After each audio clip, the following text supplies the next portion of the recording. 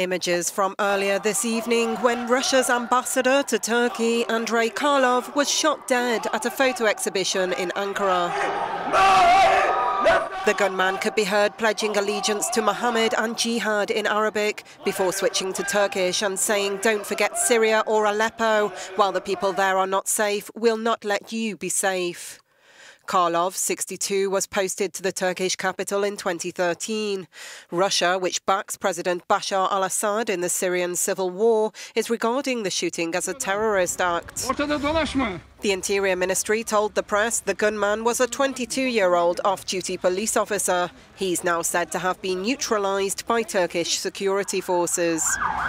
The incident could have consequences throughout the region at a time when Russia-Turkey relations had been warming.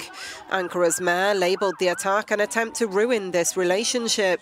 However, Russian state news agency Interfax reports a meeting between Moscow, Ankara and Tehran to discuss the situation in Syria will go ahead on Tuesday as planned.